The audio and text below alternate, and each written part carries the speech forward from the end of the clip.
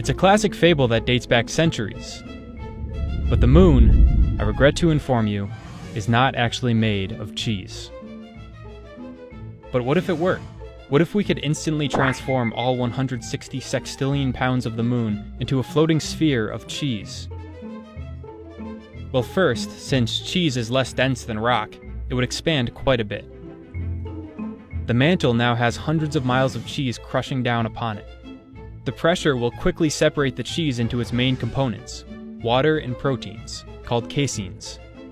The denser caseins will sink towards the core, while the water ascends to the surface. As the caseins compress, they'll generate heat and prevent the water from freezing.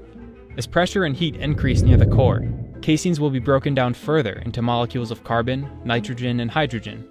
Nitrogen and ethane will rise and start to build a thick atmosphere, which will eventually trap sunlight and warm the surface so deep that vast oceans can form. For a short time, the moon will look more like Earth than the desolate, frozen desert we have now. But this paradise moon won't last forever.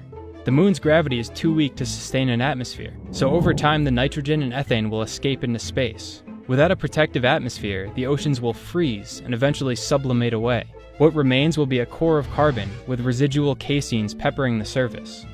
All of the moon cheese will be lost to space, and all we'll have left is the shell of the dairy paradise that once was.